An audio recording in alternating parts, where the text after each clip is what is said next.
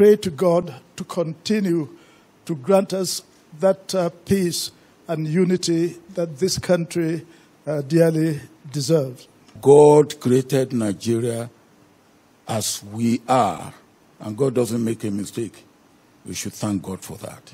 We must continue to work hard to make sure that we achieve the desired results. We are grateful to the President and the Vice President for thinking it fit to call us together to join in this festival of today. God has done us a great turn by providing everything that we need to live abundantly, to live prosperously.